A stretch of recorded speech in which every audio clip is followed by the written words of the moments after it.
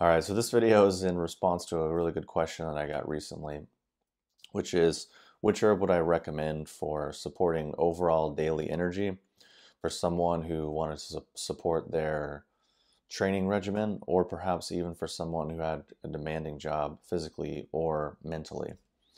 And I think one of the best things for that would be cordyceps. And cordyceps is useful and beneficial in a few ways. First is within Chinese medicine, it's classified as primarily a qi tonic, although some people put it in the category as a jing tonic as well. Works on primarily the kidneys and the liver, or the kidneys and the lungs, I'm sorry. So within kind of a scientific context, cordyceps extracts have been shown to actually increase our blood oxygenation levels and support this production of ATP, which these two things are really at the core of what we're experiencing as energy in a pretty big way.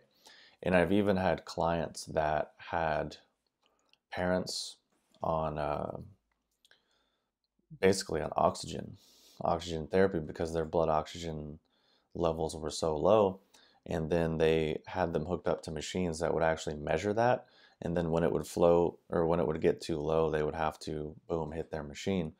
So what they started to do was give them cordyceps, and they actually could measure their levels, and they noticed within a very short space of time, the cordyceps was dramatically increasing the amount of oxygen in their blood and really helping them feel a lot better. And there's on a related but slightly different note, there's a lot of famous stories of Olympians or people of that nature. Whoops, I just destroyed the camera.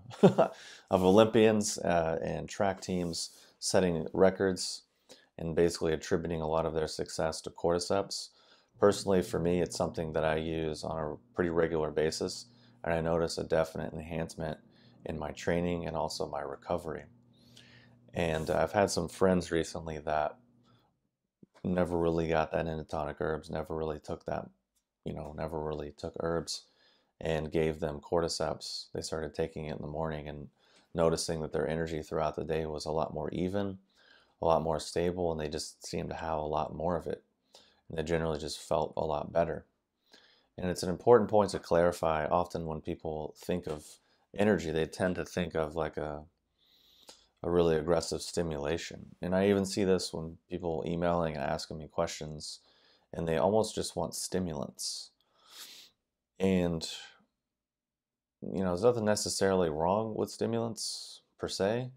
It's just that if we're using them chronically over the long term, it's probably going to be some deficiency that will arise, some overstimulation in the system. So it's much better to take things that are naturally a bit more supportive and provide energy, but don't provide the excessive overstimulation.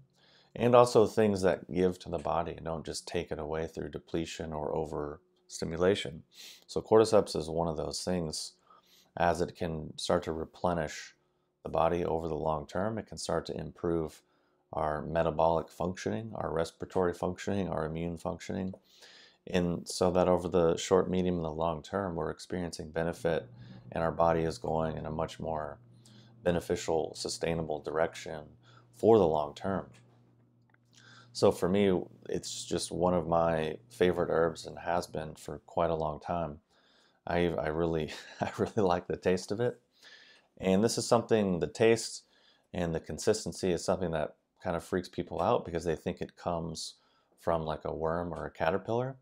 And basically, if we're talking about wild cordyceps that's harvested, say, in the mountains of Tibet or something, then yeah, that is the case. But that's not what people are consuming, and that's not what it's on the market, because that's like $20,000 to $40,000 a kilo.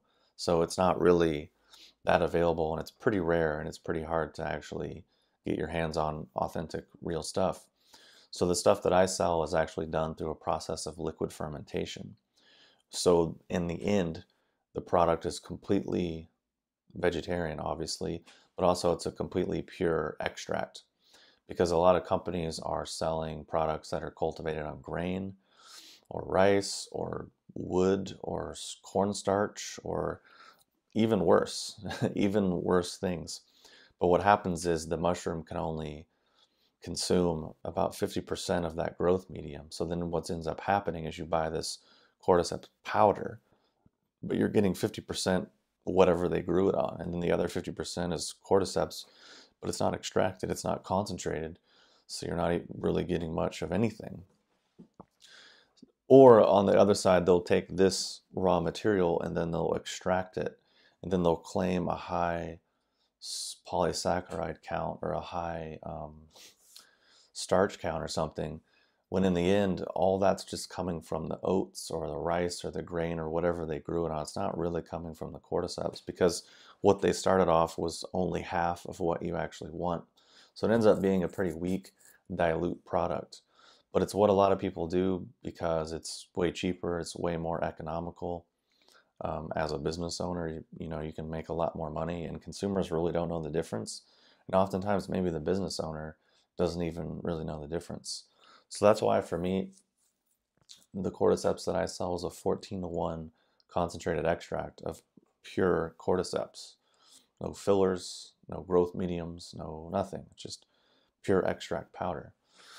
It's basically because that's all I want to take for myself, because first and foremost, I've been into these herbs for a long time for myself, so I would only sell something that I actually want to take, and that just to me makes a lot of sense. Otherwise, I'm not really sure why I would take all the time and energy to do all these things. So wrapping up, long story short, cordyceps is the best herb that I would recommend for these purposes. Gynostemma is also really a good one. It's in the same similar category. And I guess the last thing people need to get is that when we're talking about energy, it's not really like a stimulation. If anything, sometimes you actually feel more relaxed and centered. And then from that place, you feel more energetic. Because if you're more relaxed, you'll naturally have more energy, and you'll be able to work longer and faster and harder, because you're not fighting yourself, you're not resisting yourself, you're not pressing the gas pedal with your other foot on the brake. So cordyceps is pretty amazing. It has a lot of other benefits aside from what I've mentioned in this video. But anyways, I just wanted to make this video real quick to answer that question. If you have any other questions, let me know. Otherwise, check the link below to learn more about cordyceps, obviously at my company, Hyperion Herbs, and I will talk to you soon.